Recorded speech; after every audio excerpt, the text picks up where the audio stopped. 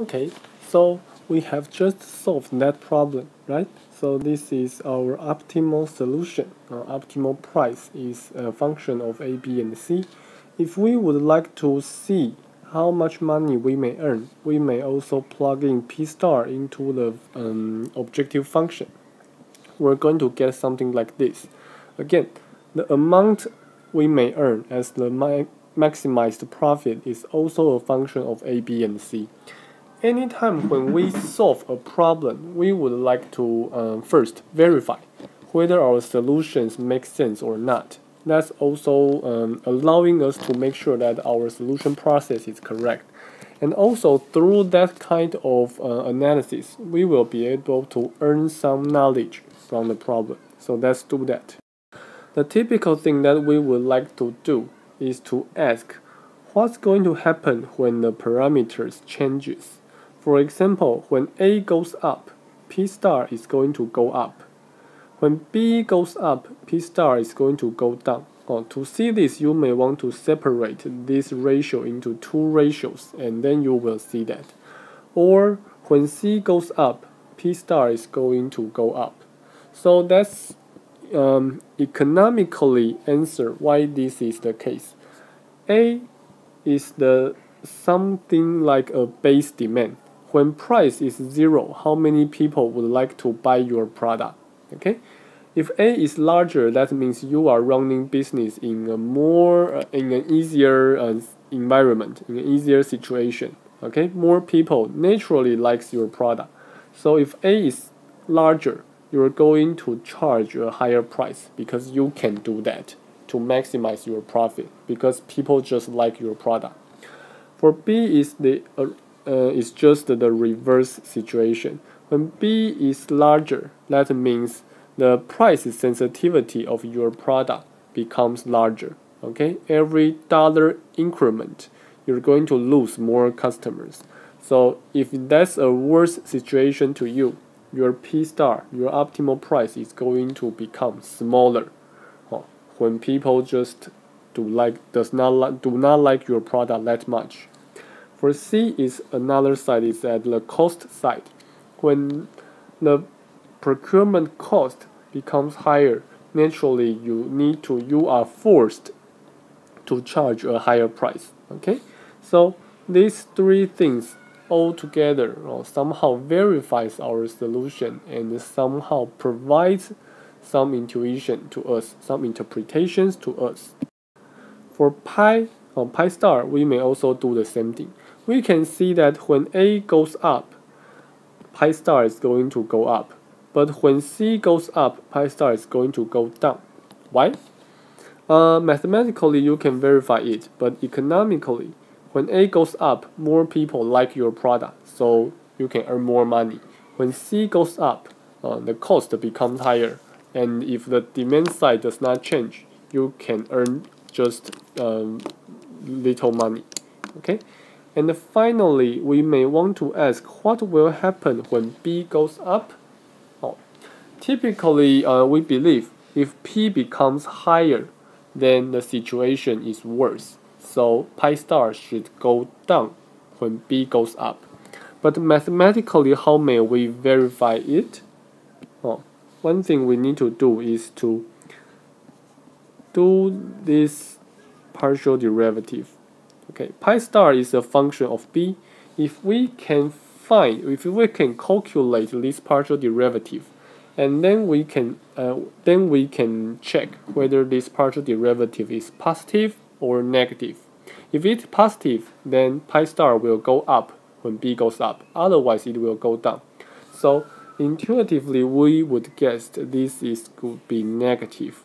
Okay, when B goes up, things are becoming worse, and you will earn fewer money.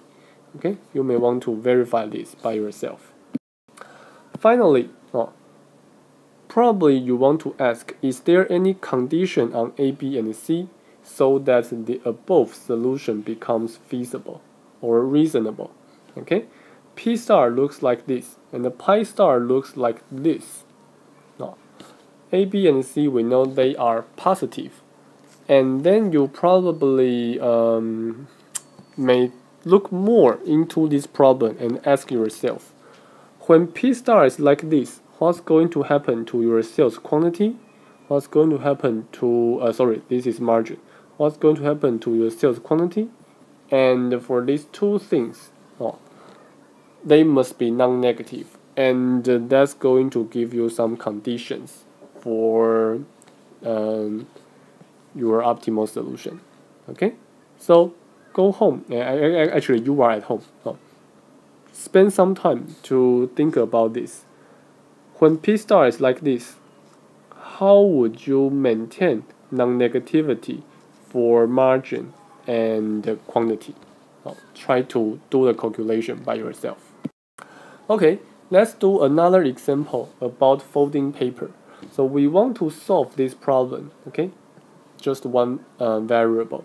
The feasible region again is convex, but unfortunately the function now is not concave in general. We can see this immediately because this is a third degree polynomial. Okay, for third degree polynomials, naturally it looks like this or that. In either case, it cannot be concave or convex. We actually don't need that, right? We only need it to be concave over the feasible region. If this is true over the feasible region, then the first order condition will still be sufficient. Is it? Let's do this. V prime, now we get something like this. And V prime prime, we get something like this. In the feasible region 0 and 2a, V is not always concave because V prime prime is not always negative. Okay, you may want to verify this. If you plug in D as A over 2 into V prime prime, then you're going to see that it becomes 12D minus 12A minus 8A, and it's positive. Positive means curvature is upwards, so that's maybe convex but not concave. Okay, so we are facing a situation that the objective function is not concave, and is not concave over the feasible region. What should we do? Before that, let's look at the problem again. In this problem, we are maximizing VD subject to a constraint, and D must be within 0 and A over 2. So suppose A is 2, we may depict the curve like this. The curve is indeed non-concave, okay? And in the feasible region, the curve is also non-concave. If we want to verify it, when A is 2, we can show that at 2 over 3 is a reflection point, okay, somewhere here. Below it, actually V is concave, but above it, V is actually convex. Okay, so anyway, we know it, but it's just that the function is not concave in the whole feasible region. But actually, we don't really worry about it, right? Because for this single-dimensional problem, all we need is a maximum point, and as long as the function is what? Is unimodal, there is just one local maximum, then that local maximum must be a global maximum. So analytically, let's see how to do this. At least we know the first order condition is necessary, is always necessary. So even if it is not sufficient, it can still be used to find all the candidates. If a point is a global max, it must be a local max. If a point is a local max, it must satisfy the first order condition. So let's try this. V prime D, let's set it to be 0. Then there are two candidates. D must be either A over 6 or A over 2. These 2 points satisfy the first order condition. So one of them may be global max. This is true forever. So one thing we may do is to compare their values. Immediately you can see this is positive, but this is 0. So a over 6 is optimal over this interval. There is still one thing we may want to verify. For a over 6 and a over 2, for those points that satisfies the first order condition, we may also verify their second order derivatives. For a over 6, the second order derivative is negative.